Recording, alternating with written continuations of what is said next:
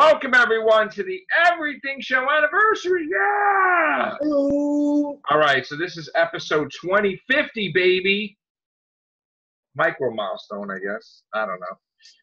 Are we going to really do that every time we reach a 50th issue, probably 50th episode? I don't know. Not really. I mean, even if we do 2100, no. It would be like 2500, right? Yeah. Or 3000 or 3500, right? I don't know. Because the way we do cast is going to be an anniversary every week. Yeah, that's true. So it's just 2050, guys. All right. So we're going to talk about box office because we got some surprises. Lion King is not a surprise that it's number one, but it's a surprise how much money it made this weekend. So now, everything put together, we got Lion King has $962 million. Damn. Almost $1 billion in 2 weeks, which it will have that Monday. Mm-hmm. And that's great for Disney, but let's see what else happens. So Once Upon a Time in Hollywood, $40 million. Is it good? Not really, because it needs to make 90 to tie, and then it needs to make more than 90. So in the opening week, that's all you got. That's not that great. And then we got, let's see. I mean, that's the thing, Scott. With everything coming out, I don't know, like next week it's going to drop. So I don't even know if it's going to make its 90 million. Hopefully. We'll see. Yeah, because it was a good movie. I can see it dropping to number, let's see. It may stay at 2 and it may drop to 3 with... No, it's definitely dropping to 3 because Hobbs and Shaw's coming out. Yeah, Hobbs and Shaw's coming out. All right, so Spider-Man Far From Home made the billion. It's $1,036,000,000. So that's excellent. Congratulations, Spider-Man Far From Home, the first Spider-Man in history to reach $1 billion. Excellent. Toy Story 4. Toy Story 4 is at 917. So I'm really hoping it could cross $1 billion. That would be nice. And then we have Crawl, which is just hanging in, 45 million. Yeah. It's picking up the leftovers, so to speak. Yesterday also is staying in the same spot, 109 million. That's picking up the leftovers. Aladdin is number 7.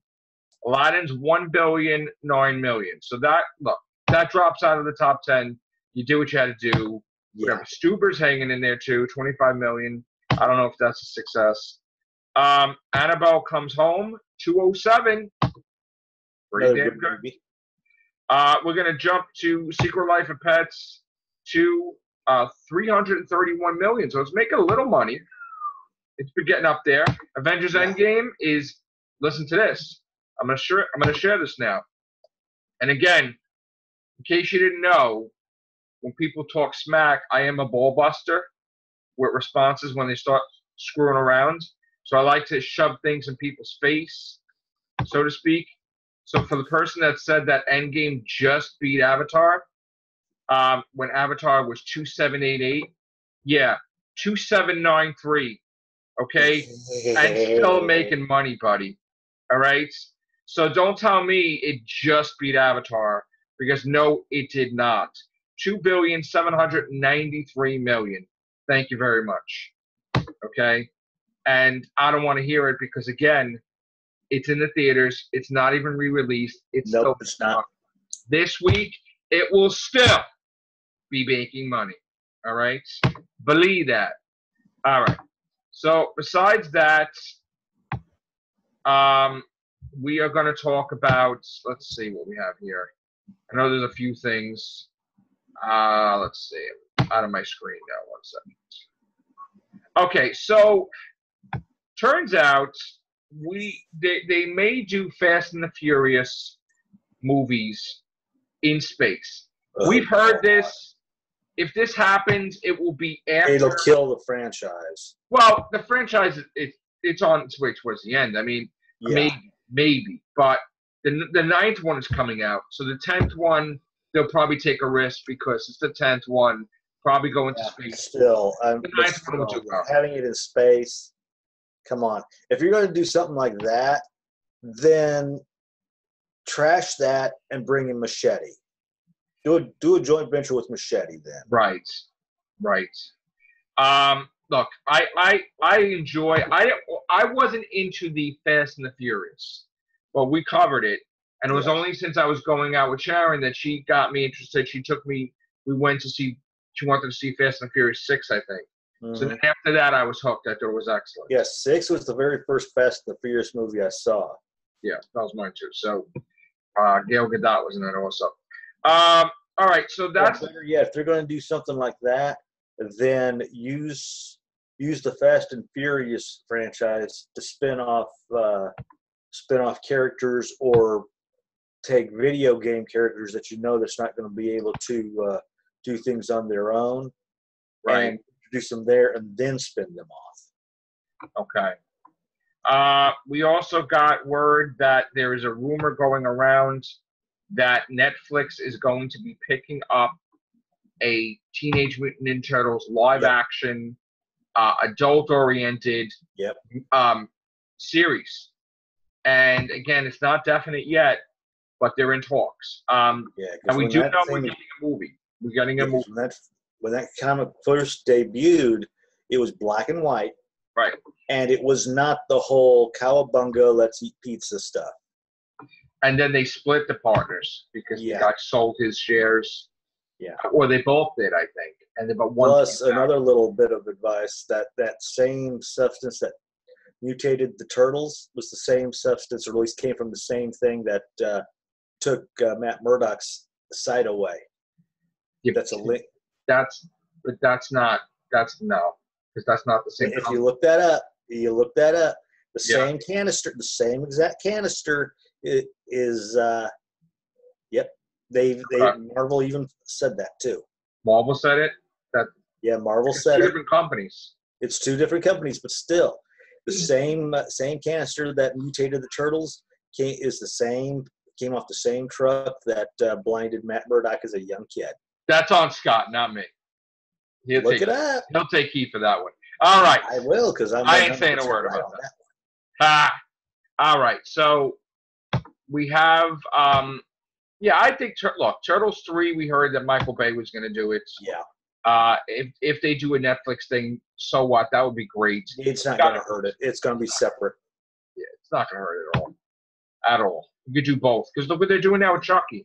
Chucky in the movies, Chucky on TV. It's really not a big deal. That Chucky movie was a decent one as it was. So. Yeah. So let's see. What else do we have to talk about?